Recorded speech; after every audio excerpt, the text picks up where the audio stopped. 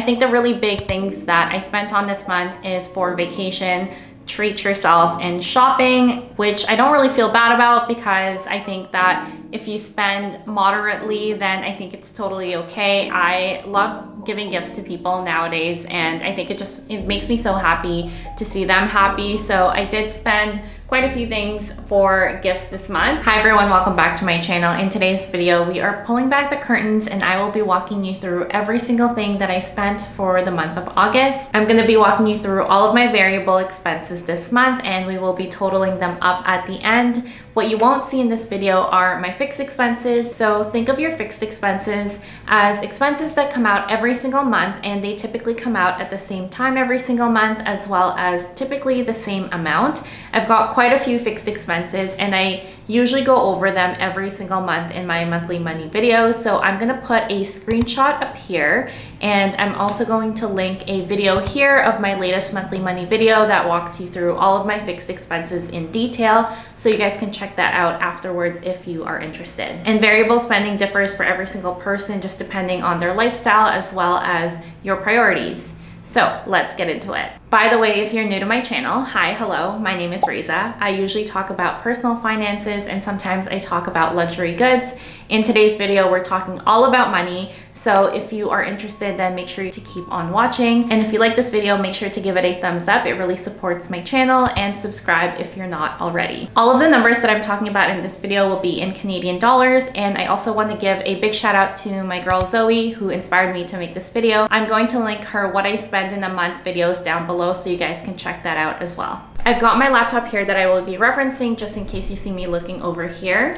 So the very first category we're talking about is coffee. So typically I put $60 in my coffee budget. The first expense is for Nespresso. I paid $65.40 for I think 6 of the little Nespresso sleeves. I typically get like 5 or 6 just to sustain us for the month. And I do typically put in a monthly Nespresso order. So that hovers around 60 to 50. So that is in line. The next expense under the coffee category is Birds and the Beets. This is a brunch spot here in Vancouver, and I paid $2.89 for a cup of coffee while we were there. And then the third expense for this category is Starbucks. I filled up my gold card with $15 just because I was running out.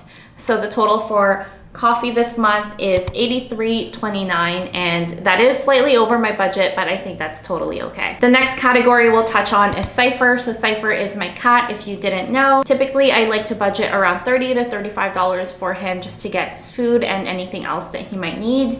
So the first expense is Bosley's. That is a pet store here in Vancouver, and my total for that is $14.55. I split my expenses with my partner for this one, so I only paid for half of that. And the second expense is at a grocery store called Fresh Street. We ran out of his wet food, so we had to go to the closest grocery store to us just to pick up a few cans, and that was $5.93. So the total for this category is $20.48. Next category is eating out or dining out. This is one of my biggest categories. I like to budget $440 for this category. So I went to Chipotle and that was $12.97. I also went to a sushi spot for lunch. That was $13.23. For dinner, we went to my favorite salad spot here in Vancouver called Hungry Guys. That was $14.98 for a bowl. And the next one is a pretty big expense. We went to Hook, which is a seafood restaurant here in Vancouver, and it's in English Bay if you guys are familiar, and it's just got the most beautiful views. So we went there to actually celebrate the success of the launch of my jewelry collection for my brand. So we kind of went all out and spent $143.68. Next is another sushi spot. That was $28.46. Cafe Mira is a lunch spot near my work, and I picked up a sandwich and that was $5.78. Another sushi spot, and this was $16.53. As you can see, we love sushi for dinner. So that was $16.53.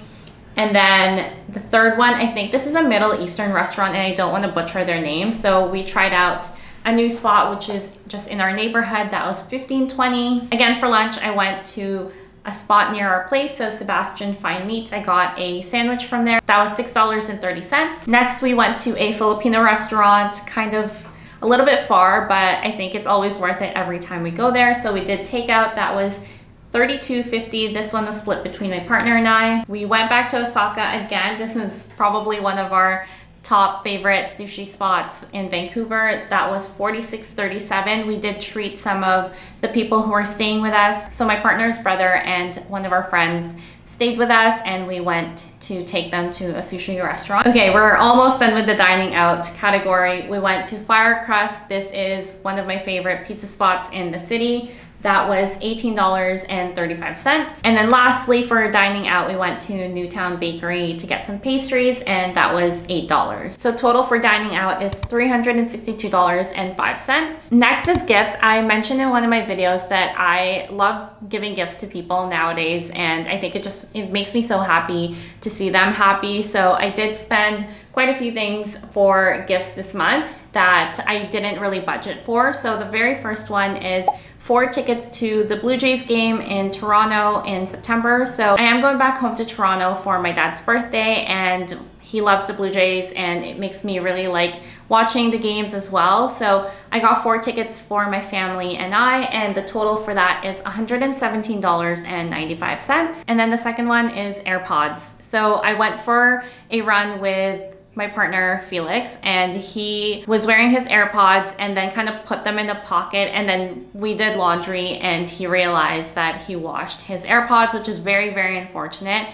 So I am gonna surprise him with a new pair because he got me my latest pair of AirPods because my AirPods broke. So I kind of just wanted to give him a pair because he is now AirPods-less for the time being. So I'm sure he'll appreciate that. And yeah, the total for AirPods is $167.27. And my total spending for the gifts category is $285.22. Groceries. So groceries, I like to budget around $300 a month. And I feel like in my groceries category this month is not fully up to date. So again, our closest grocery store is Fresh Street. So we spent $16.34. And then we also went to Kelowna, which I've referenced in my previous videos. So in Kelowna, we did go to Costco and we split the bill 8 ways because there were 8 of us, and the total actually came up to $53.16 for 3 days, which is not bad at all. So right now my total for my groceries is $69.50. And I just need to do a little bit of digging if I missed anything, but for now, those are the 2 expenses that I have for groceries. Home category, this one's always interesting. If you saw my previous video, you kind of know that I went pretty crazy on the home category last month. And this month, I think, is just a bit of a continuation. So I mentioned last month that we bought some things from Fable. Fable is a dinnerware company who is based out here in Vancouver, and they were having their summer sale and I couldn't resist. So we bought 2 different types of their glasses, the short glasses and the tall glasses. And then I also got some plates as well, just to kind of complete our dinnerware collection. So in total for 12 pieces, so 8 glasses and 4 plates. The total for that was $275.64. So it was a lot, but they were having a really good sale and I was gonna get these things anyway. So I'm glad that I got 30% off. Personal care, one of my favorite categories, just because I feel like these are self-care and wellness types of things that I do just for myself. So I got my eyebrows done. This is a pretty hefty amount just for getting my eyebrows done, but that was $36.66. And then I also got a pedicure this month. That was $40.43. And lastly, I got my manicure, and that was $35.81. I kind of feel like these are pretty inflated numbers just because of where I live and the location. I remember getting my nails done cheaper than that, but maybe I'm wrong. You guys let me know. But total for self-care this month is $112.90. Okay, shopping is interesting because I think that as we get closer to a new season, so obviously September, it's almost fall, I kind of start to think about what are the new pieces that I want to bring into my wardrobe for the upcoming season. So I did a bit of shopping this month at Cause. So Cause is, I think, a sister company of H&M, and I spent $504 at Cause for 3 things. I think that Cause actually makes really good items, and I think that their cuts are amazing and really elevated pieces. So I did buy 3 things, and all of those things were around like $150 each plus tax, all added up to $504. I don't regret this at all, and I like to think about the pieces that I bring into my wardrobe just so I know that I can continue to wear them and they're not like a one-time wear type of thing. So I do feel really good about the pieces that I am bringing in, and yeah, I spent a lot and I definitely went over budget in this category this month. And then the second thing that I bought are a pair of Birkenstocks. So I bought the can, and I'll put up a photo here for you guys so you have a visual of what they look like. I just think that they look really cool. That was $360, and the total for my shopping this month is $864, which is so much money. I know it's so much money. TBD on if I'll keep the Birkenstocks, but yes, that is what I spent this month for shopping. Transportation. So transportation for me are things like gas and any Ubers or any buses that I took for the month. So firstly is we charged our car. We have an electric vehicle. So charging the car was $5.99. We did take a car to Kelowna and we paid for parking because we were around the downtown area, and parking there was quite expensive. It was a total of $18. And then I took a bus because it was too hot to walk when I was doing some errands. So that was $3.15. And then I've got a few Ubers here. So our car is actually in the shop right now because there is something wrong with it. I'm really not sure what's happening with it yet. They're doing a diagnosis today. So we had to take some Ubers because we don't have a car at the moment. So the very first one is $15.12. Next one is $9.80. And then the third one is $9.30. Really unfortunate that there's something going on with our car. That might be an added expense that we are going to have for this month. But I will keep you guys posted. And yeah, right now we don't have a car and we're just kind of taking Ubers or public transportation if needed. And the total for transportation is $61.46. I'm gonna do vacation first and then we'll end off on treat yourself. So for vacation, I think I mentioned to you guys in my previous video that I wanted to go to Montreal to do a bit of a solo trip as well as meet up with my family in the East Coast. So I booked some of my flights already, and I mostly booked them with points actually, which is amazing because now I only had to pay for taxes. So the first one is my Montreal flights. I paid mostly with points, so around $30,000. And then the taxes for that I had to pay was $33.73. So that was amazing. And then from Toronto to Vancouver, so I'm gonna be driving from Montreal to Toronto, and my family is in Ontario. So I'm going to be flying out of the Toronto airport, and my total for that flight was $47.60 because again, most of it was paid with credit card points. And then the big expense for this category is the hotels in Montreal. So I like to stay at a Sonder. So if you didn't know, Sonder is kind of a hotel chain in North America. Actually, they have it all around the world because I stayed at a Sonder in Paris, and I've just had really amazing experiences with all of the Sonders that I've rented out. So in Montreal, I definitely wanted to stay in a Sonder, and I picked a Sonder that is in the Old Port. So I paid a little bit extra for that location.